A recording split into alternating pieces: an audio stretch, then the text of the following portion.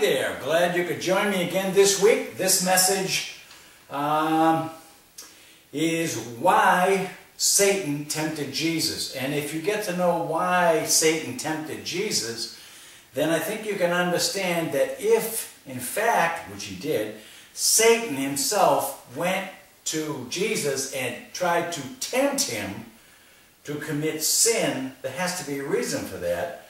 But if he would tempt Jesus, you're no problem for him. Neither am I, right? We're only just regular little peon human beings. But this was Jesus Christ himself as an adult of 30 years old when Satan tempted him. But before I get to that, I got some good news for you guys, because I always say that keep watching, keep listening, and as time unfolds, I'll show you how God continues to bless when you stay on His path and follow His guidelines for your life. That is to say, you start each day out with your prayer, thanking God.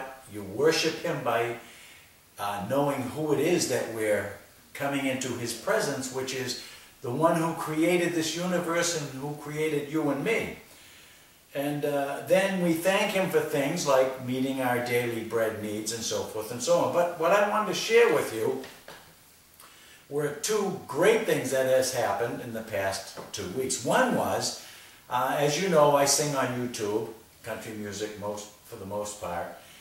But I've been borrowing CDs from a fellow who was nice enough to loan me some of his vast inventory. So I would borrow them. I'd go up to where he works, the next town over. Fortunately, I'm glad he didn't live in Ireland. That would be quite the trip. But the good Lord has been providing me with machinery, the CDs. He's given me the ability to build these studios. That is just your imagination and mine, of course. But with the CDs, the fellow called me up a couple of weeks ago and he said, "John, I'm going to be selling all my CDs." So I figured, oh boy, I'm out of business now, because each time I have to get a song, I have to get it online, and then I have to type up the words to it, and it just gets to be a long, I'll do it, but it gets to be a long, drawn-out thing rather than just drop a CD in with words right there on my screen in case I need them. So all of that stuff's good. It's a great benefit. But here's what happens. He said, I want to sell them, and if you want to buy them, I'll sell them to you, John, for $300. Now, there had to be $30,000 worth of songs when he bought them. I think there were about almost 480 CDs, which represented somewhere around, 5,200 songs. A lot of them I couldn't use. I mean, they're like people like, Led Zeppelin and stuff. I don't do this stuff. Anyway, so I said, well, can you take $100 a month for October 100, November 100, and December 100, because I live on a budget, as many of you do. Sometimes I come into money and sometimes I don't. In my past life, money was no object. If I had to write a check for 20 grand, no problem. But anyway, long story short, so I took the chance, because God puts a little bug in my ear. John, buy them. Offer him $100 a month for 3 months, and he'll take it. So I did, and he did. So here we go. I get all the tapes in, which I have to bend over here and go off screen. But they look like this. They're just package after package of CDs. And I had 3 packs of these babies that he handed me. So I separated out 100 CDs that I would use, and that's about 1,200 songs that would last me, believe me, for the next 3 years. But then the good Lord planted another little seed in my head. See, this is how He works, at least with me.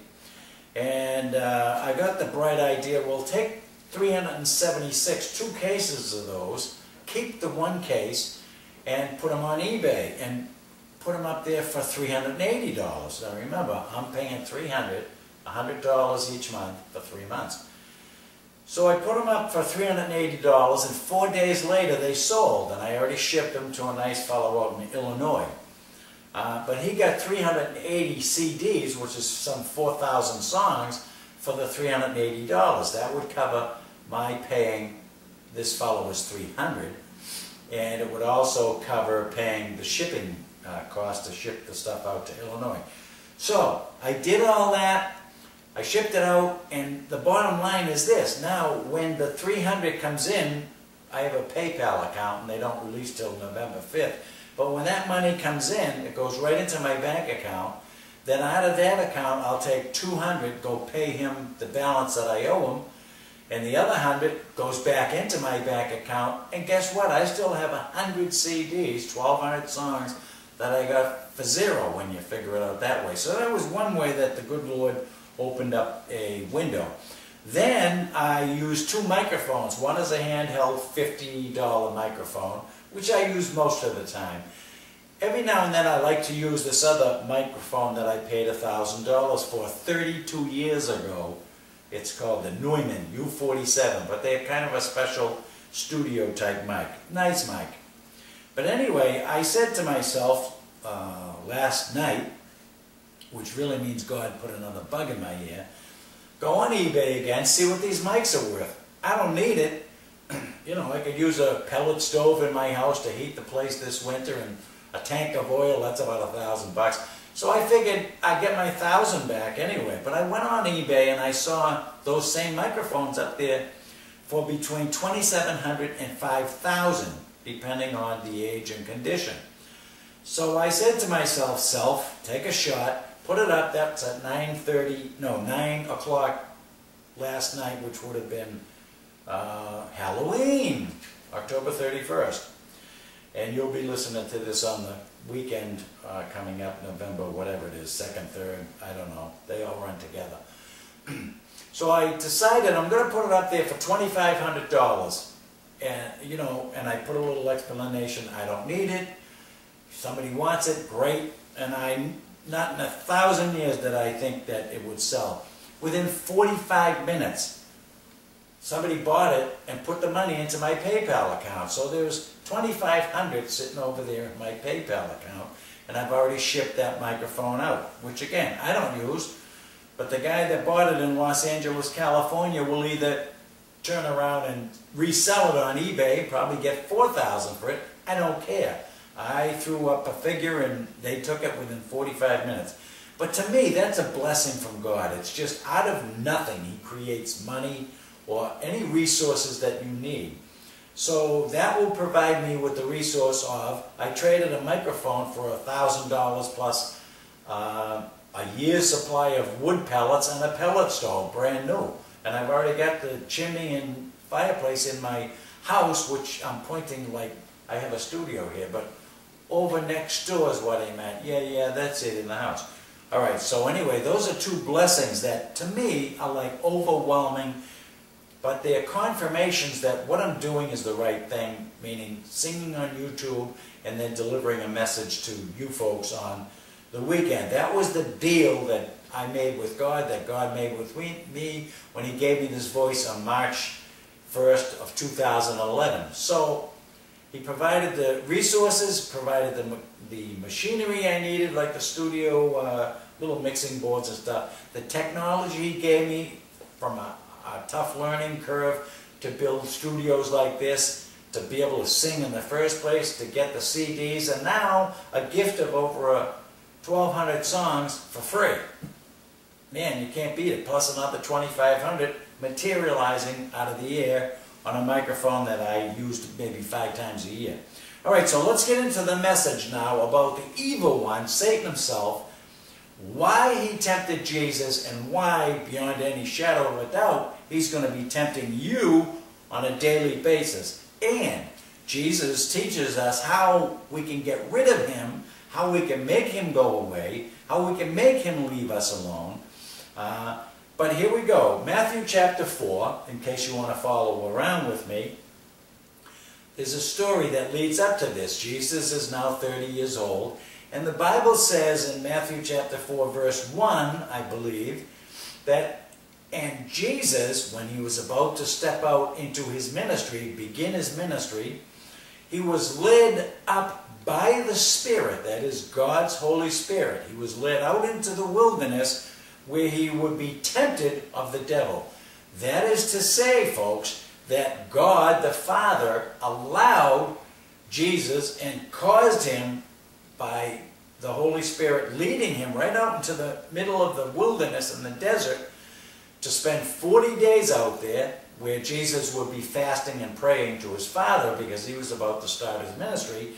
But he was led there on purpose by God the Father to be tempted of the devil. Nowhere in the Bible do you find that God allows you to be tempted. I mean, Satan can tempt us and all that, but God doesn't allow that to happen. He doesn't, meaning he doesn't on purpose say, go tempt that person, John Tyler or you or whomever.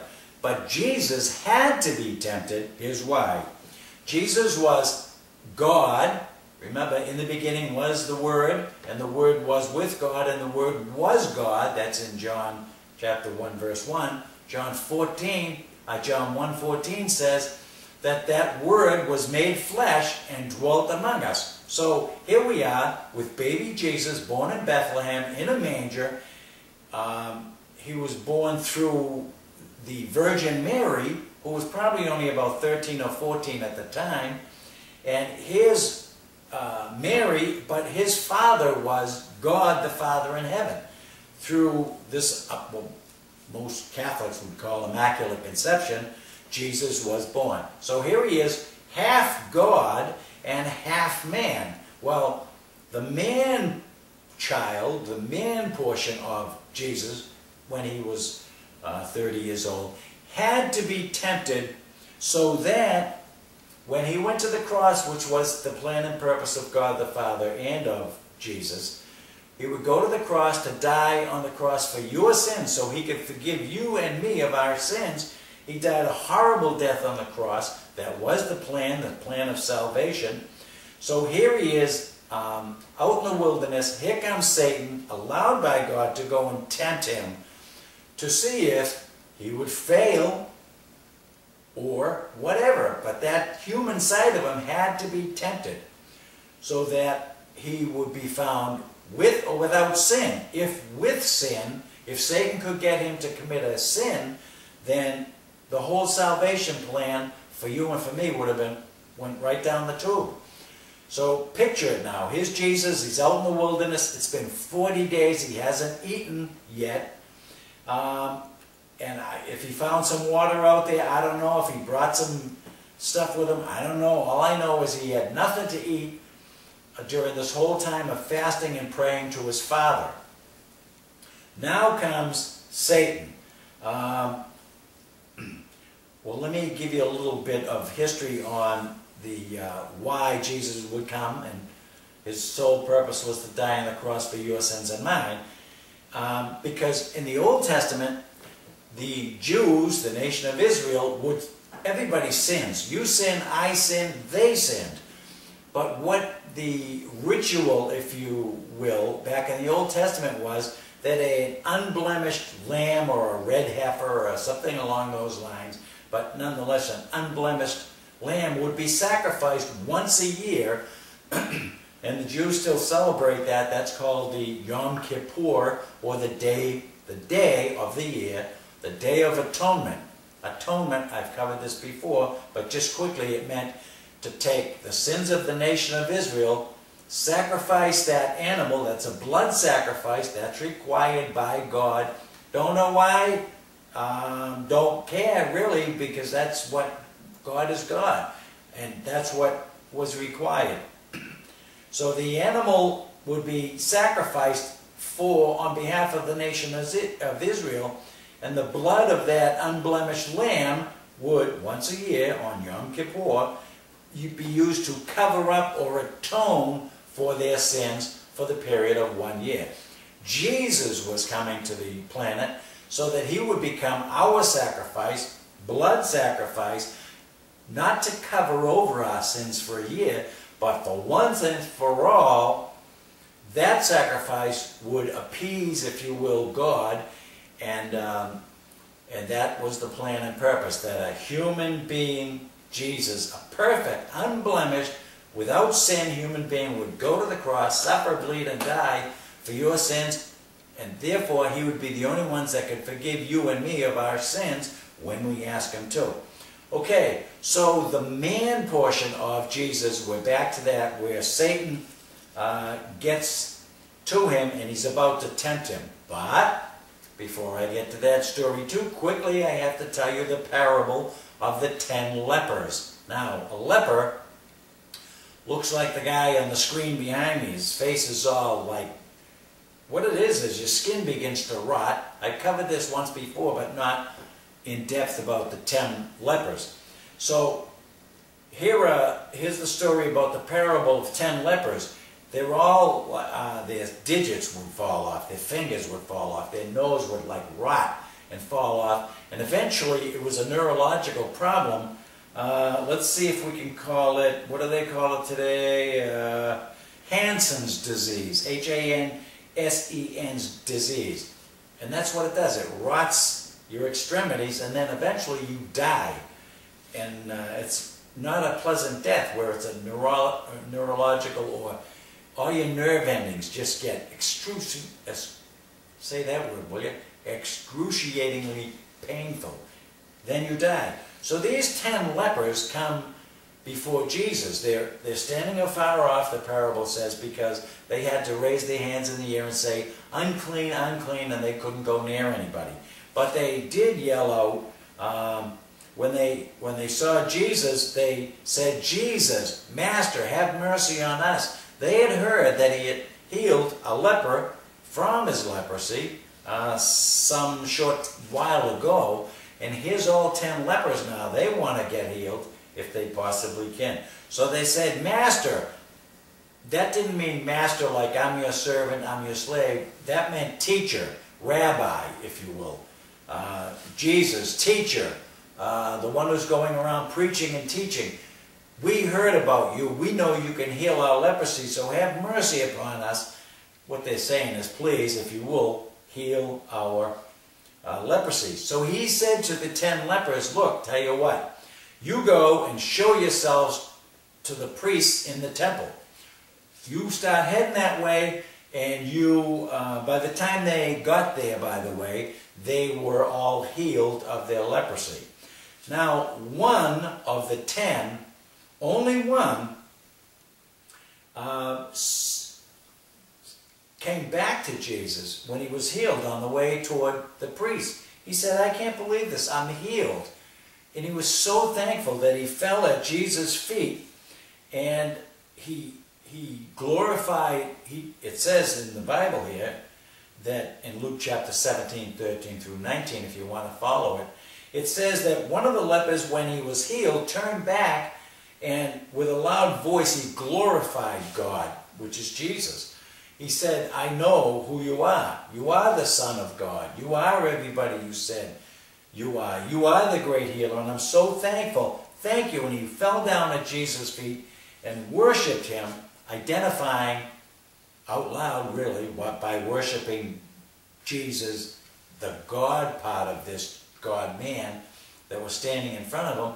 He knelt down, worshipped him right there on the spot. And Jesus said to that leper, who was a Samaritan, that's important too, because the Jews hated Samaritans. And here he is, a Samaritan, being healed by a Jew in front of this great crowd of witnesses. And it was a big thing, a big deal for that day. And Jesus said to this leper, when he picked him up by his hands and touched him and everything, all healed, he said, wait a minute, now this is the message he's trying to get to you and to me. Were there not 10 of you?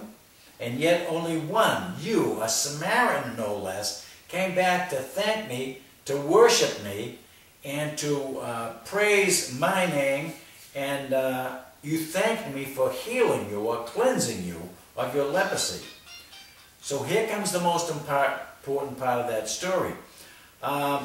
He picked that leper up and he said, you know what? Thank you for coming back here. Thank you for thanking me. Thank you for identifying who I am, and based on the faith that you had that I am He who I say I am, the Son of God, the one who can heal and forgive sins, your faith in me has made you whole or complete. So the other 9 lepers were completed as far as they were healed. He cleansed their leprosy, but they never came back and appreciated Him, worshipped Him, or thanked Him for who He was. So they would just go through life cleansed of their leprosy. Here's the parable, and the meaning of the whole thing is this. Jesus, when He went to that cross to die for your sins and mine, He died to cleanse the whole planet, every man, woman, boy, and girl, to cleanse us of our sins, just like those lepers. It's a free gift to mankind. He died on the cross to free you or cleanse you from your sins, but without taking advantage of what Jesus did for you on the cross and acknowledging who He is as the Son of God, as the only one who can forgive sins, because He would be going to the cross to die for your sins and mine. If we came back and thanked Him and asked Him to forgive us of our sins and cleanse us of our sins, then He would have said to us the same thing He told that one single leper who came back, which is, your faith in me has made you whole. Whole meant the same thing as it means to you and to me. Your faith has made you whole. You came back, you worshiped me, you recognized who I am, you asked me basically to make you whole, or save your soul really, so that you would not only be cleansed from your leprosy here on the planet, but later on you will have eternal life because of your faith, because of your ability to recognize that I am who I say I am, the Son of God. So the whole parable here surrounds a couple of things really. One is, there were 10 lepers. He gave the free gift of cleansing to all, just like He does to mankind. It's a free gift. The salvation is a free gift. All you have to do is come back to Jesus, thank Him for it, repent of your sins, which means I'm sorry for my sins, and then ask Him, Lord, will you save me from my sins? Will you forgive me of my sins? Will you save my soul so that I can spend eternity in heaven with you? All of this is on the salvation link below, by the way. So basically, the leper did it, but Jesus asked, were there not 10 of you?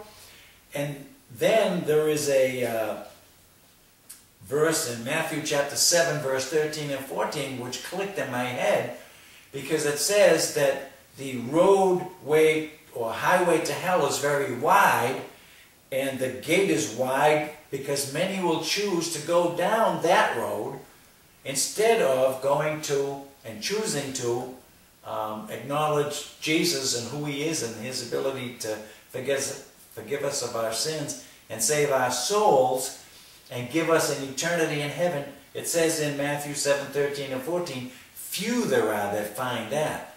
And I'm drawing the analogy, can't prove it, but that wide is the gate to hell, where it leads to the lake of fire, because so many people just reject what Jesus did, like the 10 unthankful lepers, like the 90% of us that are unthankful. But it's almost like He's almost saying, like, it's so narrow to get into heaven that only about 10% of the population on the planet will end up there. And 90% of all the population on the planet, if it's sort of like these lepers, that's why the roadway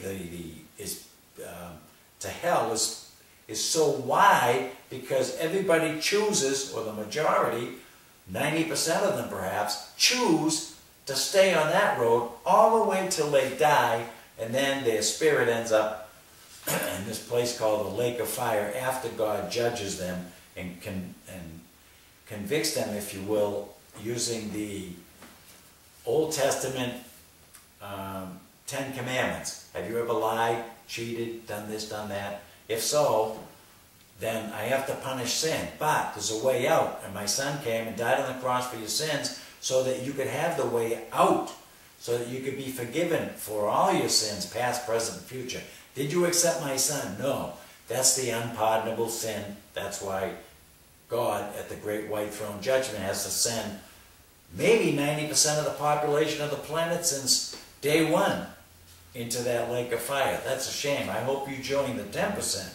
Okay, so now we can get back to the where Satan comes up to Jesus. Now remember, Jesus is out in the wilderness and he's fasted for 40 days and he's hungry. Probably pretty thin too. He'd love to have a nice meal right about now with some freshly squeezed grape juice called new wine or some water, something. You know how starving you get after a day. I mean, I fasted and prayed for a day and I couldn't wait for the 24 hours to be up. And I pigged out after that. He's out in the wilderness 40 days. But think about it. He's really literally starving, the man part of Jesus. And Matthew 4 verse 2 says this, he became very hungry. And the tempter, verse 3, Satan shows up. He comes up to Jesus and he says this, if you really are the Son of God, I want you to command these stones in front of you and turn them into bread so that you might eat. Now, his first temptation to Jesus or to us is always to get us to listen to him. And if we engage with Satan in this conversation and play with the stuff, the thoughts he puts into our minds, like Eve did in the Garden of Eden, which I'll repeat that again, God said to Adam and Eve, if you eat of the tree of the knowledge of good and evil, the only tree I'm telling you to stay away from, don't touch it, but if you eat of that, you will surely die. And Satan says to Eve, well, no, surely you won't die. And the lie he told them, I'll repeat this as I go through message after message, the lie he told them is the same exact message that he tells you now. You're going to believe what God says, or you're going to believe what the devil, says to you. And he talks to you all day long in your brain, on TV, and advertisings, on the computer, whatever you do, you know Satan's right there talking to you. So here he is trying to tell Jesus, engage him into a conversation and say, well, turn these stones into bread if you really are. He's challenging Jesus so that Jesus would say, oh yeah, well I'll show you who I am. And think about it. If Jesus did anything that Satan told him to do, that would be the, excuse me just one moment. They always call me, don't they, during my little ministry time here. There's nothing I can do about it, I guess. But if Jesus had obeyed Satan, because remember Satan said, I'm telling you to do this. You turn those stones into bread and you feed yourself. So Satan's giving an order. Had Jesus listened to him and obeyed Satan, that would have been the sin. Period. But Satan's really got a game plan going on here. By the time I get into a few more of these temptations, you will see exactly what Satan has been angling for all this time. And that is really to get Jesus to worship him. And he's trying to get you. That's what Satan said to God, I want to be just like you. And when God made Adam and Eve, he says, wait a minute, they're worshiping you. I want some of that. That's what I want. I'm going to be just like you. Big fight went on in heaven with a third of the angels and Satan, and God threw him out of heaven, as you know, and he landed in Pergamos, Turkey, which is why we still have turmoil over there in the Middle East, because that's where his throne is, Satan's throne, his headquarters. It says so twice in the book of Revelation. This is why I know stuff. Okay, so let me continue on. Look at these stones. You're hungry, you're starving. Turn them into bread. And Jesus says,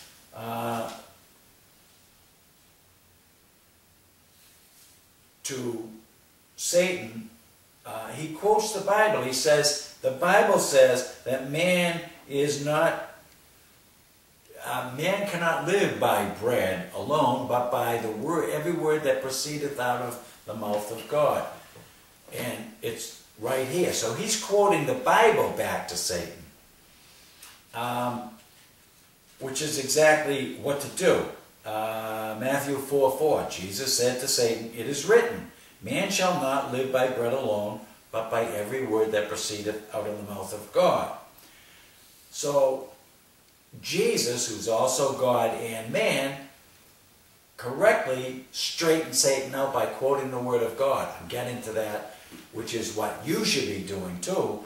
And if you know the Word of God, which means get in it and study it and read it, then you'll know exactly what to say to Satan to get lost based on the Word of God. Just like Jesus did.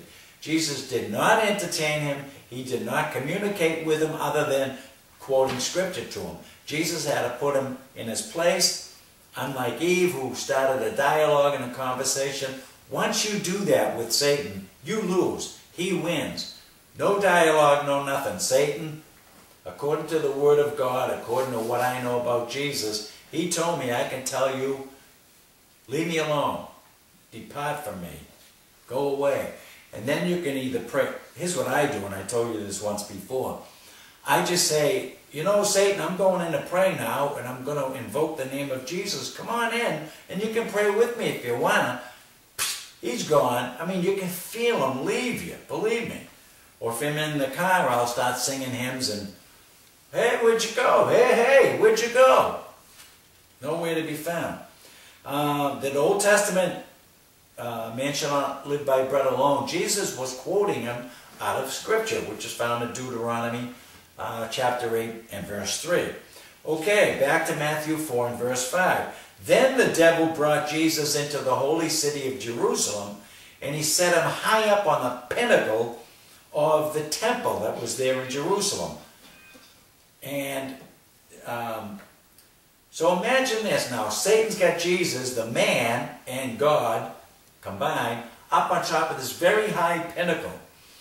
And he says, if you really are the Son of God, then jump off this building, for it is written, God shall give his angels charge concerning you, and on their hands they shall rescue and protect you from landing on the stones below and killing yourself. Now you have to understand something. Satan's first attempt with Jesus was a commandment. Make those stones, turn them into bread, and you can eat.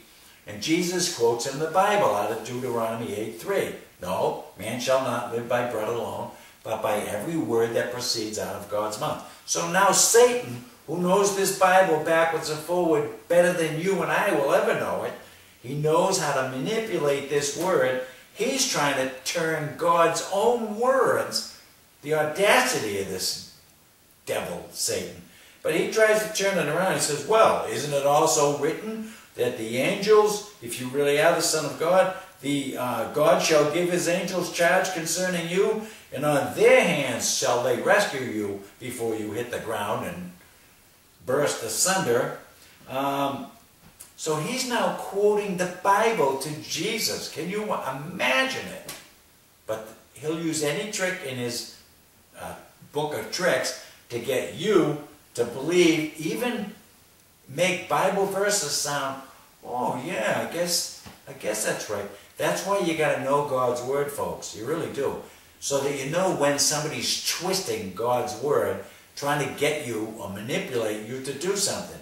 You just know, because God says, my Spirit that is within you, who have asked my Son to save your souls from the place called the lake of fire, that same Holy Spirit that I put in you, who's staying in you until the time of the rapture, or until the time you die, absent from the body is present with the Lord. That same Holy Spirit that's within you, Satan cannot occupy you when the Holy Spirit is occupying you. He can influence you, he can try to trick you, but the Holy Spirit says, my Spirit bears record with your spirit, meaning you know when something's not right. You know when you're hearing the Word and it's not coming back to you right. You know when a red flag goes up, like I told you last week, where some of these preachers even, they're on TV, red flags go up because they just get it wrong. So the second attempt that he tries is jump off that pinnacle up there, and before you hit the ground, you can invoke God's angels and they'll save you. Again, had Jesus obeyed Satan, to obey Satan is to commit sin. Once you are obedient to anything Satan tells you to do, you just committed a sin, and the whole salvation plan would have been gone. Again, So Jesus said to him, quoting the Bible again, he says, "It is also written, you shall not tempt the Lord thy God." Now, that was sort of a slam the devil on the mat maneuver by Jesus, who obviously is God and he's man, so he's got God's intelligence and his wisdom within him. So he says, "You shall not tempt the Lord thy God." And he wasn't telling Satan, don't tempt God the Father. He's really telling him, the Bible says, "You shall not tempt the Lord your God, and I am the Lord your God." And Satan knows it, because Satan gets, later on, some demons were cast out. I think I might have said this to you last week. And they said to Jesus, in case I didn't, I'll give you the quick story. Jesus was getting ready to cast demons out of a man, and a bunch of demons came out. And people around him, around Jesus, saw this, and they said, "This is a pretty good deal. We can go do that. All we got to do is cast demons out in the name of Jesus, and maybe we can make a few bucks doing it." So they went up to a guy known to be possessed by the devils, and they said to the demons within that man, "Come out in the name of Jesus." And they, one of them, I guess, came out and said to the men, "Well, wait a minute, we know the Apostle Paul, we know Jesus, we know who he is, but who are you?" And I guess what they did was 7 so-called preachers of the time, and they stripped those preachers naked and made them run through the streets of Jerusalem, just to totally embarrass them. So, my point is that Satan knows exactly who Jesus is. That's why he was trying to get him to commit a sin. He was trying to tempt the man portion of Jesus, and he couldn't do it so far. Finally, he takes Jesus up to this very high mountaintop, and from that vantage point, they're looking down over the earth, the cities, the glitter, if you will, of the cities, and everything that's in front of Jesus and Satan. And he says, "I'm showing you all the kingdoms of the earth and all the glory of them." And Satan says to Jesus, get this, "All these things will I give you if you will just fall down and worship me." You see, that was what his intent was when he first came out to the desert to tempt Jesus anyway, is if he could get him to obey, then he would have accused Jesus, "You've sinned, now you got to worship me because you're a sinner," just like everybody else on this planet. Jesus didn't fall for any of that stuff. "All these things will I give you." Satan comes at you the same way, folks. It's always an enticement. That's his first line of attack. I'm going to entice you. Look, a bangle, a bauble, a bead, something flashy, something really cool. I'm going to give it to you. All you got to do is worship me. And how you do that is you don't get on the pathway toward heaven. Come on, I'll distract you with baubles and good-looking stuff. Here's a good-looking woman over here, mister. Come on over. And off you go down a rabbit trail. So that's what he tries to do, is to entice you first. When that fails, by the way, then he just brings down all the hammers of hell upon you, and he creates fear. Uh-oh, bills are due. Uh-oh, my daughter is going through difficult times, and this is breaking my heart, and why do these things have to happen? So he causes fear to get you off that path, because you're so distracted by what your kids are doing, or by what your husband's doing, or by what somebody else is doing, that you don't have time to get on and stay on that path toward God. When you do, he rewards you openly. He really does. Like I first started this out. Small stuff, like CDs, got them for free, 1,200 songs. Or that microphone just sitting around, puts $2,500 into my wallet. I think that's fabulous stuff. I'm going to burn that thing next time, I think. So, if Satan can distract you, that's what he wants to do. But Matthew 4:10, Jesus wraps this up. And the whole message here is, why did he attempt to tempt Jesus? And if he did that to Jesus, it's open season on you. And you should handle it the same way Jesus did. Jesus said to Satan, "Get thee behind me where you belong." You belong behind me, not in front of me. Because it is also written that you, Satan, shall worship the Lord your God, and only him shall you serve. And one day in the future, when God has his great white throne judgment, he's going to be calling Satan up in front of him. And Satan hates his guts, and he hates Jesus. And all those angels, a third of the angels that rebelled against God, that are chained in the second level of hell since the time of the rebellion, and that was when Adam and Eve were made, or shortly thereafter, because there was no earth, remember? So they're in the middle of the earth, just above the lake of fire, but below this place called Hades, which is where those who did not trust Christ, they die and their spirits stay there, waiting for that. It's not purgatory, but waiting in Hades for that great white throne judgment.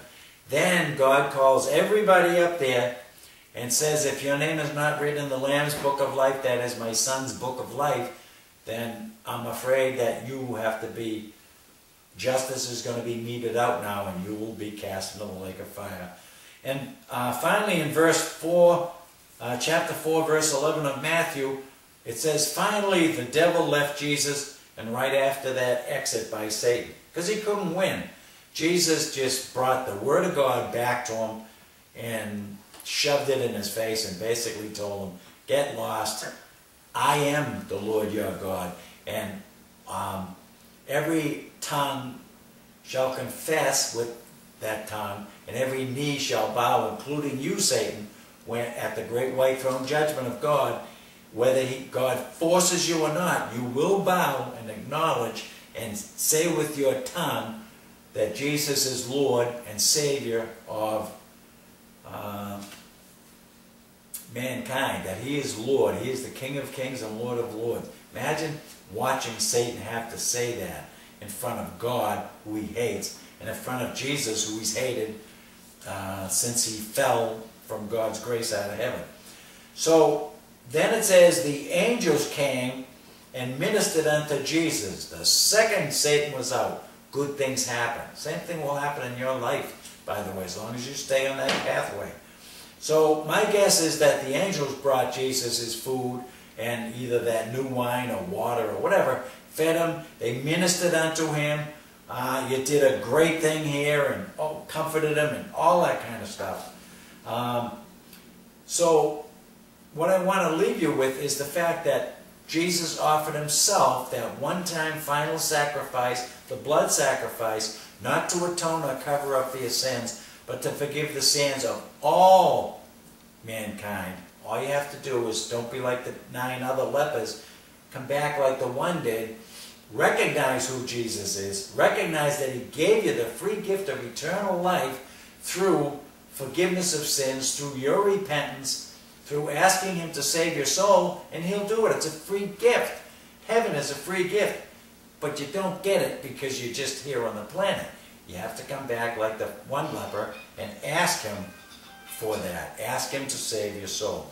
Okay, so you've gotten that free gift. What are you going to do with it? Click on the link below. That would be great. So that is the message. Hopefully this won't take that long. I can get this done. I can get it organized, and I'll see you next week. Don't know what the message will be yet. But whatever God lays on my heart, I will share with you. And again, as good things continue to unfold, I've already promised you months and months ago that I will report in.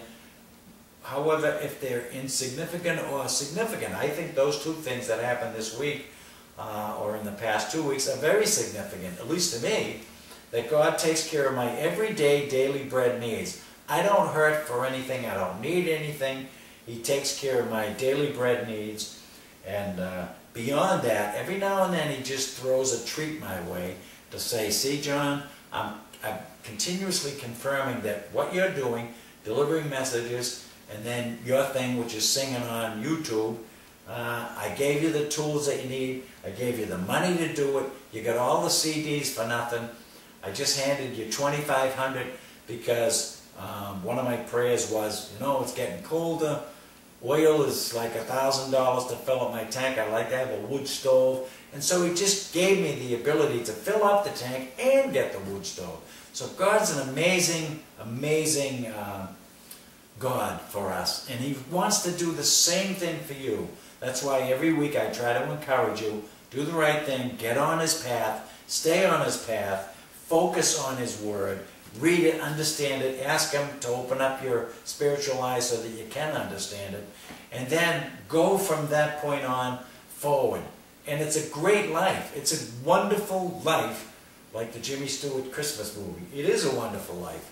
And there's a lot of blessings that God wants to give you. You just got to take advantage of it or stay on that big wide road that leads straight into the lake of fire eventually.